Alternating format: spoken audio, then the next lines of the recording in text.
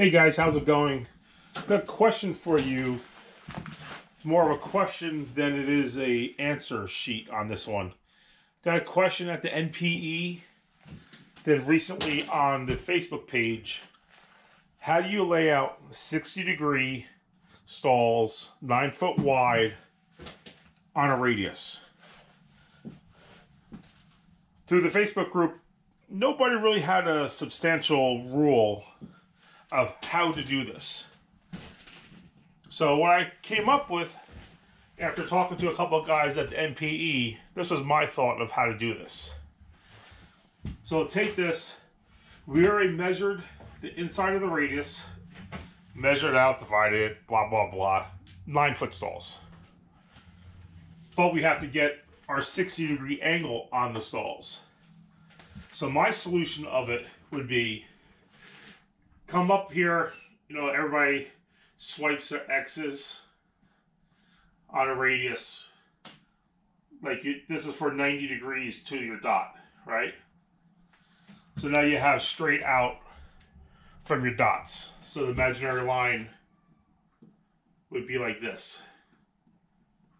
90 degrees off the back edge on all of them. You would snap this straight line for every one.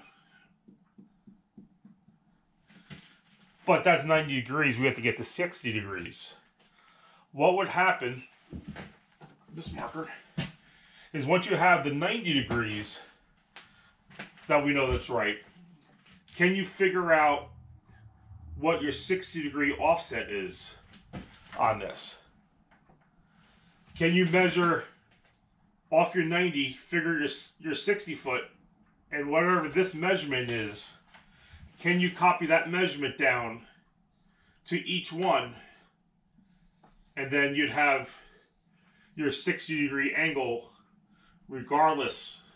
It's going to look messed up either way, because the opening on a radius curve is always a little wonky.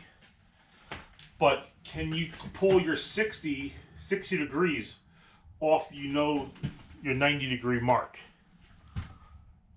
I think that would work. At least you'd have a legitimate way of telling the contractor or the customer when you did it, how you did it, and why it's like that. This opening up here is going to be a weird number, just like they are in normal stalls. But let me know what your thoughts are. I think that's a way you can do it, and it should come out right. I've never done 60-degree stalls on a radius. Sounds like from talking to all these people that nobody really has, but somebody came up with the question for it. So let me know down below, and on the Facebook group, you join the chat in the line striping, pavement marking Facebook group, what you think about this solution. Thanks a lot. Bye.